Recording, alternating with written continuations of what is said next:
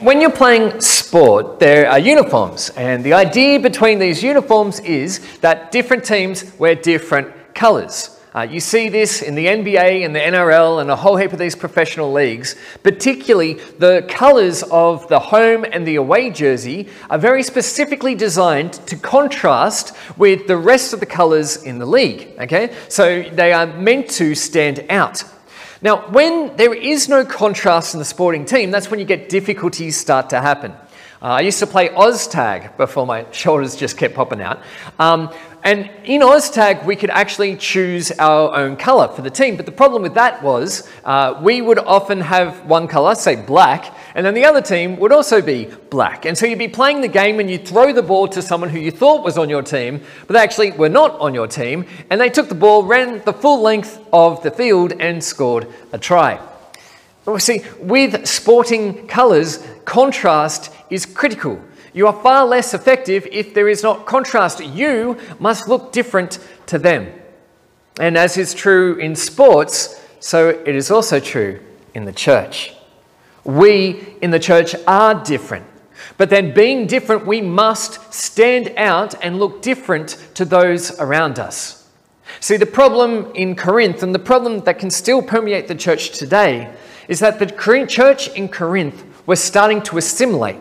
They were starting to take on the colours of the world around them. They were starting to look exactly like them, leading to no contrast between the church and the world.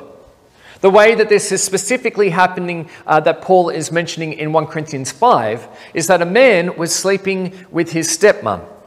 Paul then uses this specific event to talk about the need for church discipline and the need to do so on more than just sexual sin. The idea here is that the church must stand out. There must be a contrast between the church and the world. And as a result, sin must be taken seriously. And church discipline is a method to make that happen. Well, we look at the context. Paul has just finished talking about the topic of division. He did this in chapters 1 to 4. And then he starts to talk here in chapters 5 and 6 about something else that he had been told, specifically likely from someone in Chloe's household, mentioned in chapter 1. And the issue is there was a man involved with sexual sin. And Paul is concerned about the man, but he's possibly more concerned about the response of the church. The church was boasting about it. They were proud of their tolerance of this sin. Now, sexual immorality is raised in this chapter, but we'll look at it in a lot more detail next week when we look at 1 Corinthians 6. But it's still worth noting the context of Corinth as a seaport, sex-obsessed city. Specifically, we talked about this before, but there was a big temple to worship Aphrodite, the goddess of love. And the way that you worshipped Aphrodite is by sleeping with a temple prostitute. In Corinth, of course you slept with a prostitute. It's just what you did, of course. What? You don't know. Everybody does it. It's all right. And the problem is those kind of views about sex were starting to infiltrate the church, and that's one of the things that Paul wants to deal with here. Well, we see the sin in verse 1 and 2. It is actually reported that there is sexual immorality among you, and of a kind that does not occur even among pagans. A man has his father's wife, and you are proud? Shouldn't you rather have been filled with grief and have put out of your fellowship the man who did this? A man has his father's wife, the has meaning sex, and the father's wife is unlikely to be the man's mum. It's more likely to be his stepmom, the father's new wife, through divorce or through death, or the father's concubine. But either way, it's a big no-go zone. And it was against the Levitical law. In Leviticus 18:7-8 prohibits incest, sleeping with someone's mum, including one's stepmom. So what this guy did was wrong, even from an Old Testament perspective. Now, the term for sexual immorality here, used in verse 1, is the Greek term porneia. And it basically includes all violations of the seventh commandment. You shall not commit adultery. Basically meaning any sexual sin that took place outside the boundaries of marriage. All premarital, extramarital, and unnatural sexual intercourse. Sex is the goldfish, Marriage is the bowl. Keep the goldfish in the bowl. And what made this act stand out, possibly more than others, was that this act was even too far for the non-Christians in Corinth. Even they drew the line at sleeping with your stepmom. Even they were looking at what this guy did and goes, whoa, whoa, whoa, too far, too far. There's a line, bro, there's a line. But the church was accepting of it. See, you know you've gone too far when people outside the church think that you've gone too far. But the church was actually proud. The church was boasting. There is sexual sin in Corinth, but then there is what this guy did. And yet the church is not just quiet on it, they're elevating it. You think it's okay? They're more than think it's okay. And they're like, guess what I did last night style. Like, how good is this? Like, look at me, look at me. And Paul is like, no. You should be grieving and not proclaiming. You should be mourning, not boasting. You're going about this the completely wrong way.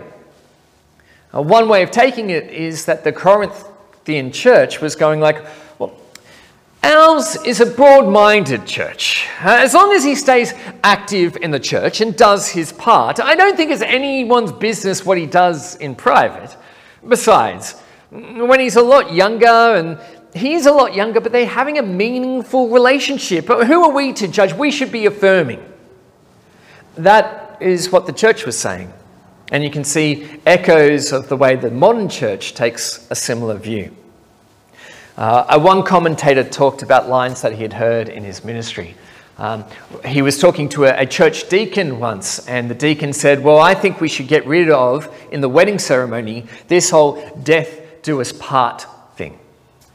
At another time, he was doing a seminar on divorce, and one of the women emphatically stated, I never want to get married again, but I'm not done with sex. And these were Christians. Inside the church with these views, we are losing our ability to be shocked. By contrast, Paul was shocked at what was happening at Corinth, and he felt that something must be done about it. The church must take sin seriously and act differently. Liz was driving the other day, and a truck was swerving in and out of traffic, and it clipped the car. It actually damaged the side view mirror, put a crack in it and a scrape in it. And in the car, Liz was shocked and said, did he just hit us? And the kids were like, whoa, whoa, whoa, what's going on? But the truck driver was like, he didn't even know what had happened. He didn't even register it. It didn't bump in him. He felt nothing. And that's kind of what the church was doing. They should be shocked. They should be startled. But instead, they were going, nothing to see here. And Paul is calling them out for that. Paul takes this sin seriously because the church must take sin seriously. And he calls for a harsh action as a result. We see this in verse 2b. Shouldn't you rather have been filled with grief and have put out of your fellowship the man who did this? And then again in verse 5. Hand this man over to Satan so that the sinful nature may be destroyed and his spirit saved on the day of the Lord. The man is to be taken out. Literally, it is ek mezu, literally translated out of the midst of the Christian believers, out of the midst of the Christian community. And what Paul is asking here is really hardcore, but it is necessary. Side note, the woman in question is not referenced, and this is likely because she wasn't a Christian.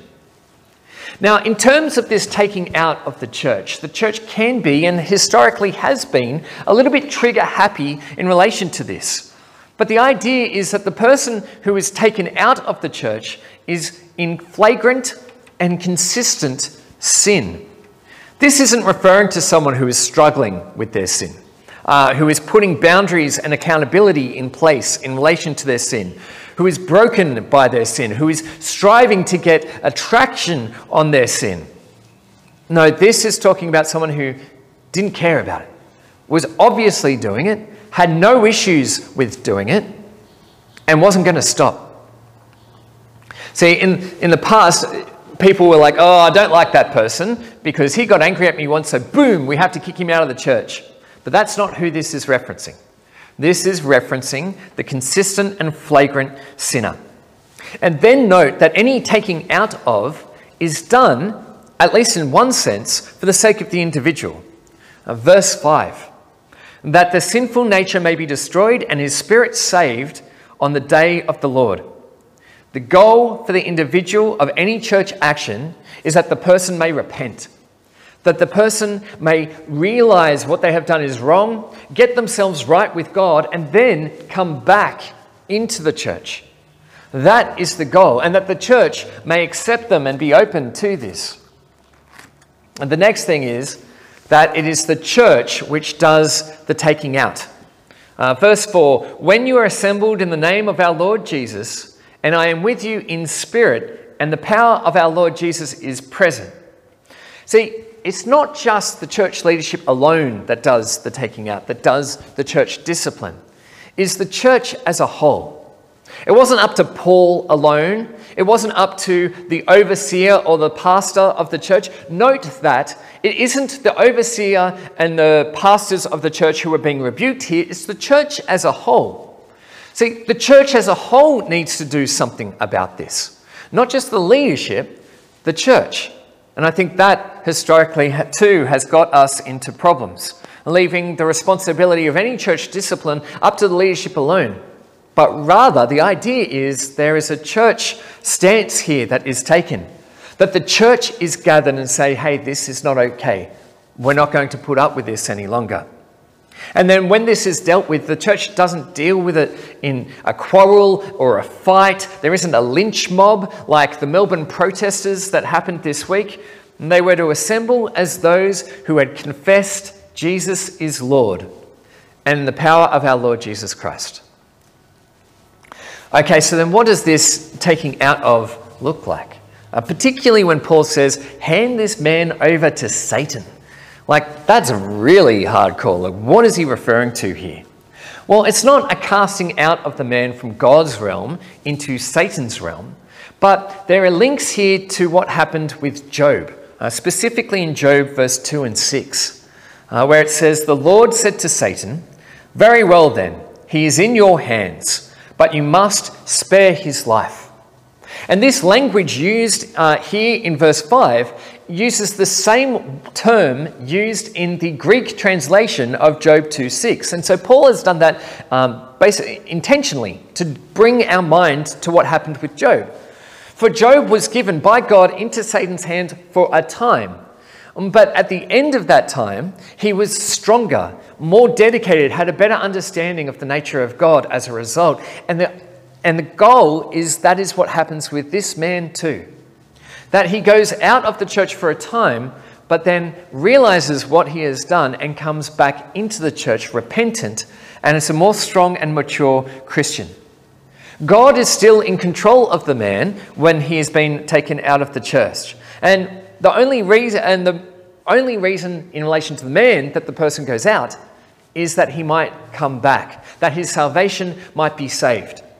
Because the reality is, if the church doesn't do anything serious about it, then the result will be the man can degenerate to the point of no longer being saved. Well, this action needs to be done for the sake of the man, but this action also needs to be done for the sake of the church. We see this in verse 6. Your boasting is not good. Don't you know that a little yeast works through the whole batch of dough? Get rid of the old yeast, that you may be a new batch without yeast, as you really are. Liz was making pizza bases. We do this from time to time. We have a Thermomix, so it makes it a lot easier, so you're not doing these ones. But we didn't have any yeast, which is a key ingredient to the pizza bases. And so we used self-raising flour. But it just didn't work. The dough didn't rise enough, and then when we cooked them, they were like crumbly and they kind of folded like a calzone quite easily in your hand. But the idea is that when you put in the yeast, you just sprinkle a little bit, and then it works into the whole dough. So that the whole dough will then rise. The yeast doesn't work on sections of the dough, with one chunk of the dough rising and the other chunk not. No. The yeast affects the entire thing, and a little bit infected everything. Well, the yeast that Paul is talking about here is not the sin of the man so much, because it's prefaced with, in verse 6, your boasting is not good. And this links with the verse 2 reference to the church and their pride and tolerance of this sin. The yeast Paul is talking about is the fact that they were letting this sin go unabridged, that they were doing do with the sin of this man to the point where they were actually proclaiming it. What the Corinthians needed to do was get rid of this yeast, get rid of this sin in their midst, to stop its permeation, to stop the damage that it was doing to the Corinthian church. And see, Paul then links this to Passover in verse 7b and 8. For Christ, our Passover lamb, has been sacrificed. Therefore, let us keep the festival, not with the old yeast, the yeast of malice and wickedness, but with bread without yeast, the bread of sincerity and truth. When Jews celebrated Passover, before the feast, what they would do is they would search through the house and get rid of any leaven or yeast from the house and get rid of it. And there was this process of hunting and searching and then chucking it out. Now, for our family, it basically involves going to the little container of yeast in the deep freeze and putting that in the bin. But for other families, it'd be a lot bigger process. And Paul is saying, in the same way you searched out the yeast, do the same thing with this sin of malice and wickedness, with this sin of the toleration of sin. See, Paul says in verse 7, you are unleavened. You are devoid of yeast. So be the church devoid of yeast. You are purified from the evil which is yours due to your sinful nature. So become what you are. Look at what God has done through Christ in you. Now get with becoming what he has made possible. The word in Greek in verse 8, translated purity or sincerity, is eilikrenia. And the emphasis here is not on perfection and sinlessness. Rather, it's about open and honesty, walking in the light of God, allowing God to shine that light to expose the dark areas of our sin and walking in transparency in the community of God as a result. That is what it looks like to get rid of the yeast. That is what it looks like to be the unleavened bread that we are. Transparency, openness, truthfulness. That is the goal of the church discipline. And so then how do we apply this in the modern church? I think church discipline has to be an arrow in the church's quill, because there is consequences when we do not. And there's consequences when the church tolerates sin. There's consequences for the person, and there's consequences for our church. Well, we will be less effective in ministry if we don't take sin seriously. And even in the history of Clempton Park, there was a situation where a person was asked to no longer attend the church. Now, I don't know the details of that specific scenario. I don't know whether it was right or wrong, but I agree with it in the biblical principle that at times there may be a time where a person needs to come out of the church, with the goal being that they will repent and come back in, but we can't tolerate that stuff. And when we do, the church becomes toxic, and a lot of unhelpful things occur as a result. With a person like the guy in chapter 5, as long as his friends in the church helped him rationalize what he was doing, made him feel like it was okay for him to continue in this sin, then nothing would change. But if the church took this seriously, if the church sat down with him, if he was able to see his sin through someone else's eyes, then the goal is that he would repent and be saved. And the church would be more powerful in ministry as a result. In our sex-soaked culture, we need to take sexual sin seriously too, and hold people into account when that is not being done. Progressive Christianity, I think, is in danger of doing this, boasting about how tolerant they are of sexual sin, boasting about the sins of their pastors and the open-mindedness and acceptance, but it results in the dilation of the gospel and the loss of power and effective ministry.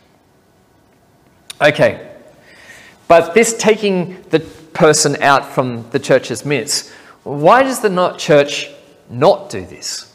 I mean, there aren't that many examples that I can think of where this has actively been done in a helpful and productive way. Well, I think there's many reasons why this isn't done. One of the reasons, particularly in relation to big churches, is because people can fall through the cracks. People aren't honest and open about who they are and what they do, and they go under the radar. Nobody tends to ask them. I have a friend who has been in a church for decades now, but he doesn't do ministry. He's not asked to do ministry. The senior pastor has never had a conversation with him. He could be in significant sin and no one would know, and so he's not brought up for church discipline. He's allowed to continue in it. Now, thankfully, with my friend, he's not, but you can see how that would occur.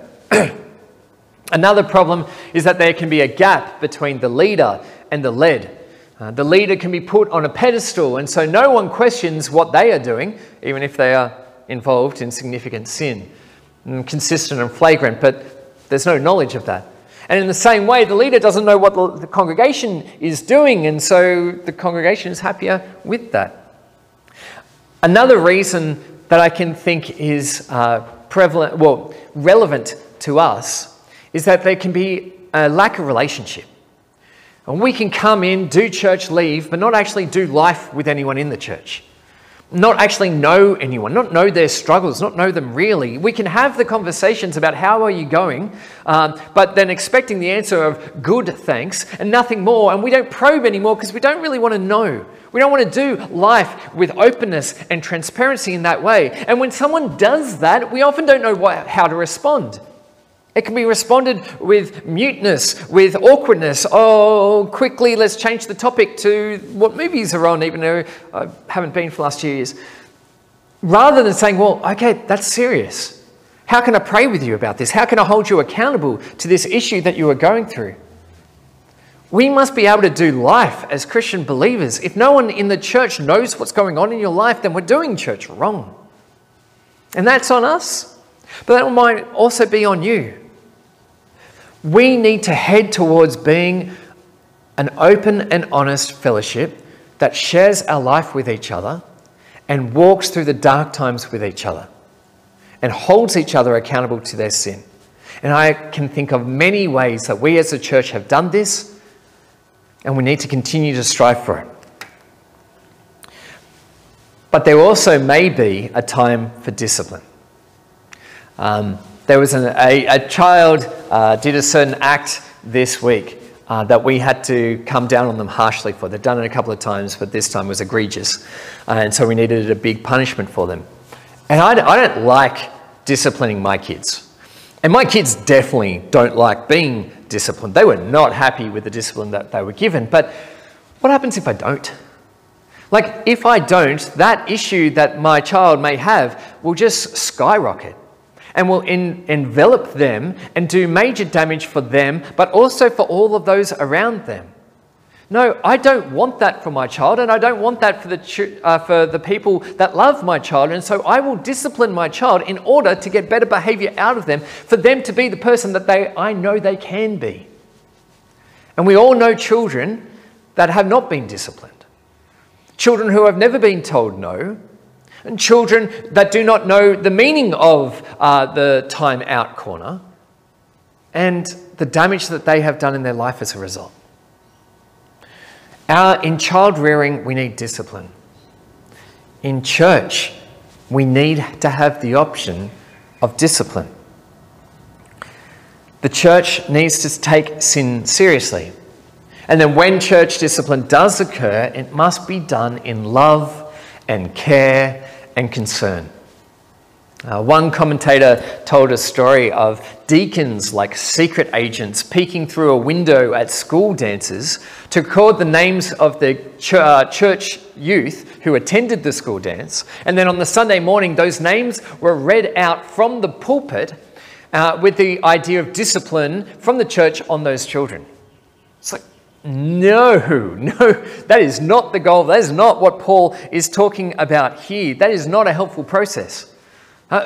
More helpful process? Matthew 18. One person talking to the person with the sin, then two people talking to the person with sin, and then the church talking to the person with the sin, and then an action occurring as a result. Church discipline must be taken seriously, but it's not then an excuse to do more damage. When I was a young adult, a Christian young woman had sex outside of marriage, and she became pregnant. And she was a part of our congregation. And the way that the church leadership dealt with this is they got the whole church, and the lady apologised, repented publicly, confessed publicly, and apologised to us as a church for what had happened. And then she asked for our church's help and support in raising the child. And I can't think of a better time that a church has dealt with sin. And we did. And it was a beautiful moment. The church did help with the raising of that child. It was a positive experience. But it's not often how it goes. It's often marred in hearsay and rumours and rumblings and whispers and downturned glances and raised eyebrows. That is not walking in openness and truth, in transparency and sincerity.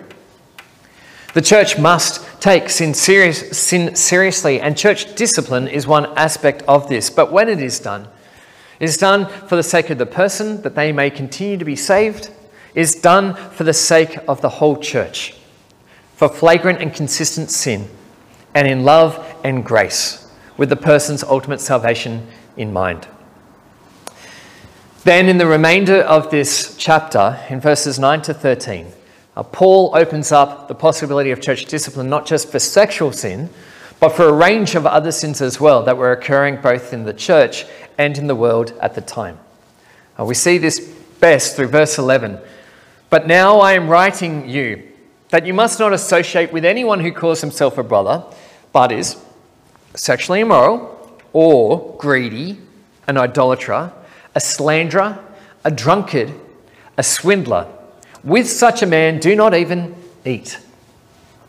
Now here it widens out the cases other than just sexual sin. And in doing so, Paul is not trying to create a hierarchy of sin, of what sin is worse than the other, but rather in verse 10 and 11, he's referring to naturally occurring sins in the church. And each must be taken seriously, not one as worse than the other ones that were occurring. They are all should be considered in terms of flagrant and consistent sin. Now let's have a look at this list. The first one is greed. The Greek word is pleonexia, which means grasping and grasping for more, wanting more and never being satisfied, and wanting discontentment is part of this. That is greed. That is a sin that needs to be taken seriously as well. Idolatry. The idea of our modern world, we don't worship gods, but we do worship sport. We do worship consumerism. We do worship success and fashion, production, private property, results. These are the idols of our modern society. This is the character of the society that we live in that the church needs to stand in contrast of. For there is only one true God worthy of worship. The slanderer or reviler is another way it's termed. This is an abusive person. One who is constantly critical, running down everything in the Christian community. The word in Greek has specific meaning of reviling those in leadership and tearing them down. Oh, I don't like it when the pastor did this. Oh, the deacon should deal with this. Oh, can you believe what that man said? Oh, that is a reviler. That is a slanderer. But it's not just for tearing down the leadership of the church. It's also tearing down for those who have authority that God has given us. I'm not loving at the moment where Christians on social media in relation to COVID are sowing distrust in the government, calling government information propaganda. I think there are times where a Christian must question their government and the authority that they have. I can think of a number of examples where that is a legitimate case. The way our government is dealing with COVID, I don't think is one of them. And so to sow doubt in the authorities that God has given us in this way, I don't think is a helpful or Christian thing to do and would fall into this category. Drunkenness is another one. Regularly guilty of getting drunk. Swindler. here the Greek word is harpax, which has a clear connotation of violence. And violence is becoming so flagrant in our world. Ultimate Fighting Champion and wrestling. Wrestling is entertainment, but you know what I mean. Like it's happening more and more. And often through Instagram, I will see fights just breaking out over the silliest things in the takeout restaurants or on the street, on the road. People getting angry and then starting to throw things and belt things and hit things. And violence is never okay for a Christian. Not in those terms. We should never be prone to violence as Christians. And when we are, it must be taken seriously. The Christian is to be distinctive in all of these areas: greed, idolatry, slandering, drunkenness, swindling, violence. We as the church must stand out. We as the church must be different. In the church, the goal is that there is strict discipline within and then freedom of association for those who are out. In verse 9, Paul makes a correction. He'd written a previous letter and the church believed that Paul was saying that you can't eat with anyone who is sinful. You can't eat with anyone who is immoral. And Paul's like, no. You just can't do it with Christians who are immoral, with Christians who are sinful. For we are to be salt and light. Purity within the church and open-ended mixing for those who are without. And Jesus was the perfect example of this. He was different. He was often accused of being a glutton and a drunkard because he hung out with tax collectors and sinners. The Corinthian church was not distinctive.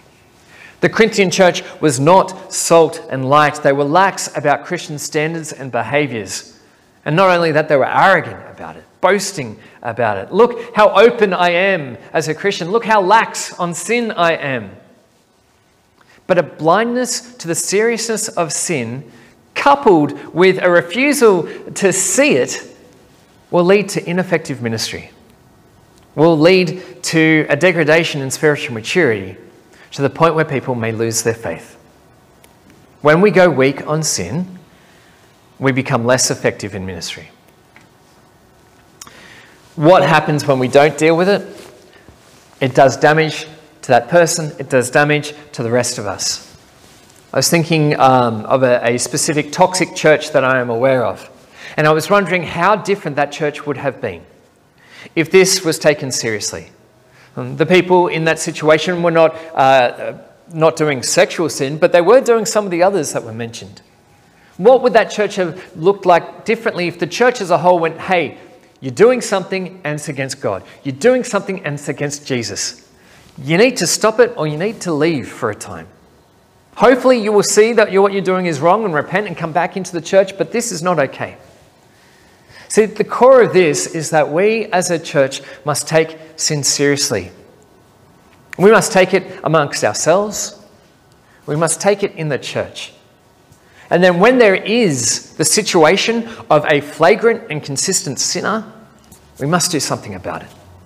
In love, in care and concern, biblically, but we can't ignore it. And we definitely can't boast about it. Please, let me pray. Lord, with this issue, the church has got it wrong so many times. We either go too hard or too soft. Help us to find the middle ground, Lord. Help us as Clempton Park Baptist Church to take sin seriously and to deal with it in our midst when it is flagrant and consistent. Show us how to do that in openness and love. Show us how to do that in care and concern. Enable us to do that only so that the person may not lose their faith, but also that the church may be effective and powerful in ministry. Lord, help us to take our sin seriously too, and draw to mind situations or areas that we need to change as a result. We thank you, Lord, for this time, but we pray, Lord, that you may enable us to act differently in regards to this, with openness and sincerity, truthfulness and transparency. In your name, amen.